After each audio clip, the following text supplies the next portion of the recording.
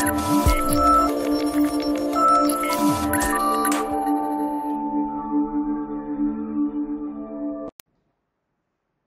friends, welcome back to our channel.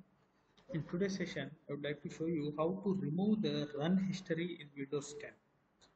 So we can open any application by using a run command.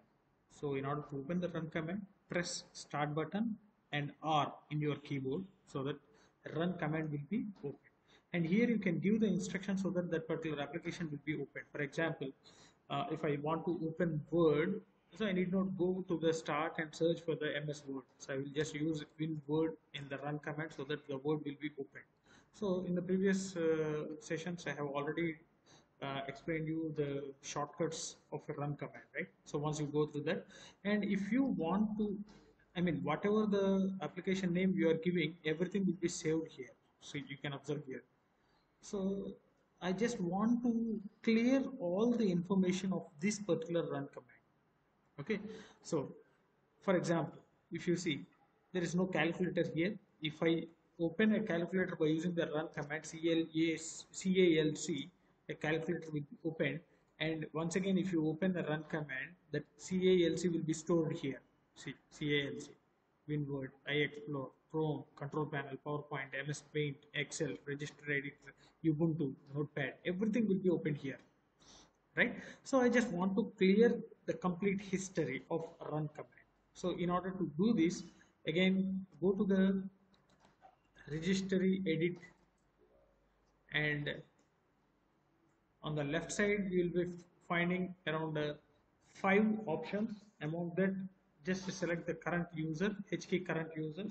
In that, go to the software, expand the software, and expand Microsoft, and expand Windows in Microsoft, and expand current version, and expand the Explorer. So you can find the Explorer here. Yes, so Explorer, and in that just find the run mru. So this is a run mru, so select this one, and these are all the shortcuts created, right?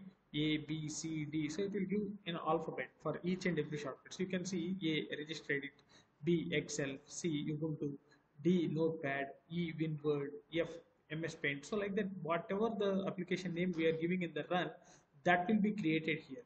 And if you remove all these things except the default,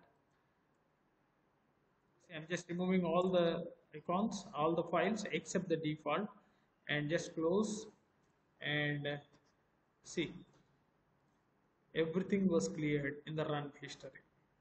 Okay, everything was created in the run history. Now you can observe here. So let us check. I will go with the registry edit, and I will show you. So see here, only one thing, that is registry edit is available. Now I will open WinWord. So Word is opened here. Now we'll check in that run MRU.